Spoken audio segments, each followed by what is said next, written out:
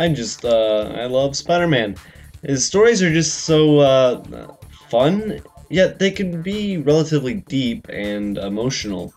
Spectacular Spider-Man Volume 6, The Final Curtain, really embodies this, collecting Peter Parker's Spider-Man 39 to 41 and Spectacular Spider-Man 21, 22, and 27, which make up the end of writer Paul Jenkins' 5-year run on the title. With him comes Mark Buckingham and the talent of Talent Caldwell. See what I did there? Yeah, okay, I'm bad, I get it. But really, Talent's talent is really the shining standout in this book, at least in terms of art.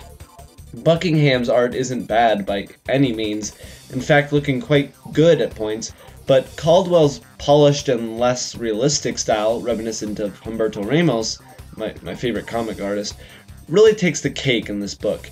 You would think writing would also follow with the art style, and, well, you would be mostly right because it does. The Peter Parker Spider-Man issues follow the return of Dr. Octopus, as well as a villain named Fusion. Sure, it's an action-centric book, but it's more of a fun, actually pretty average short arc that hits some of the notes of a good Spider-Man story, but doesn't do anything truly special. Overall, it's pretty light, and Buckingham's art kind of reflects that. The following issues of Spectacular Spider-Man are definitely the best, with 21 and 22 being very close in quality.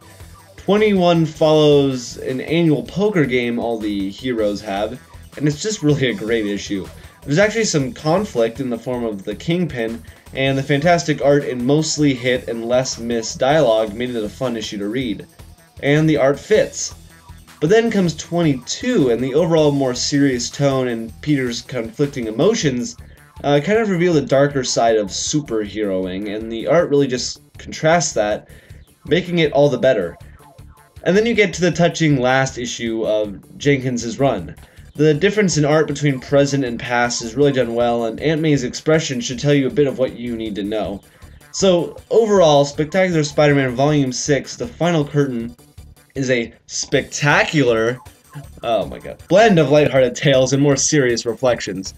Either way, the art is really good, best with Talent Caldwell, and this is really a worthwhile book for any Spider-Man fan. Jenkins really thanks all of his readers in his final issue, and this page kind of says it all. And I'm not familiar at all with his work, but if this book is any indication, I might have to look into more of it.